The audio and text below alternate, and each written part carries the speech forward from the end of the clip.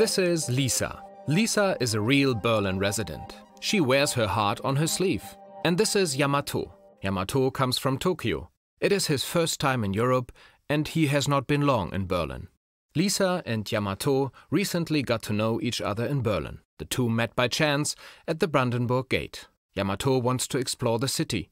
He greets Lisa with a short bow. Lisa, however, is completely beside herself.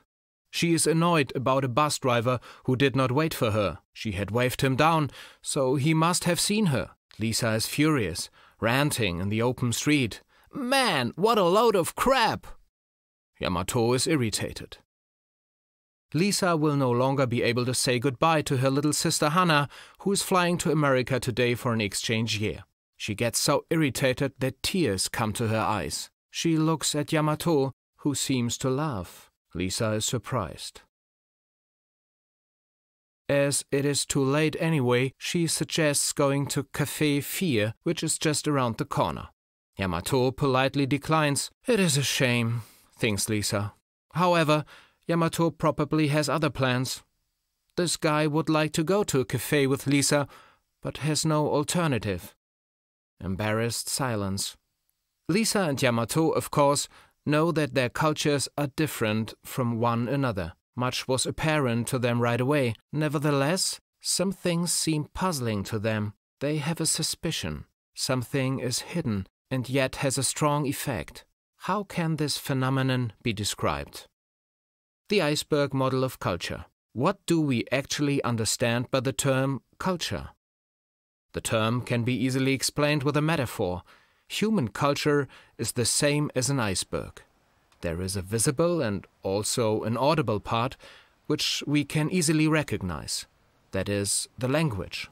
Yamato learned German as a foreign language.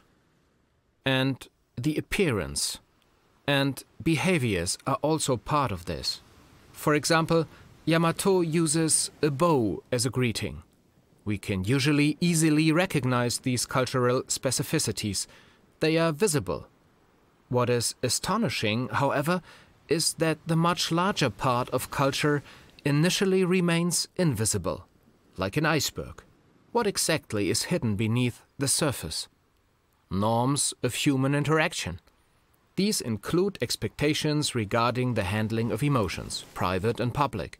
Lisa shows strong emotions in the described situation. For Yamato, who's from Japan, that seems very strange. He even tries to laugh away what for him is an embarrassing situation. Lisa, in turn, cannot understand this. An irritation for both sides. Believe. What do people believe in, and how important is belief to them?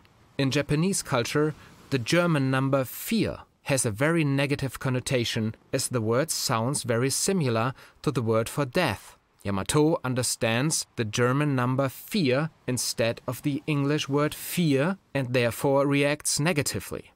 A misunderstanding. There are many other cultural aspects that lie hidden.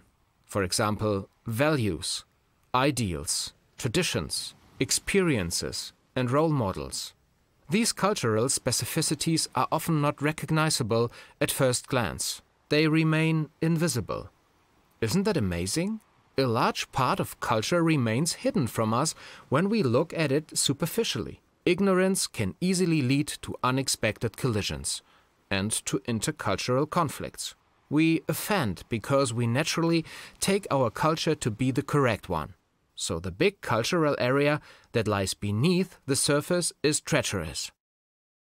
Sensitivity to hidden cultural differences is a first step towards successful communication.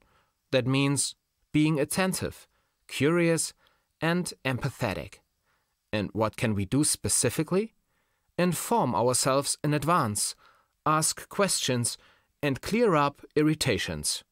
Whoever deals carefully with foreign cultures sails more safely.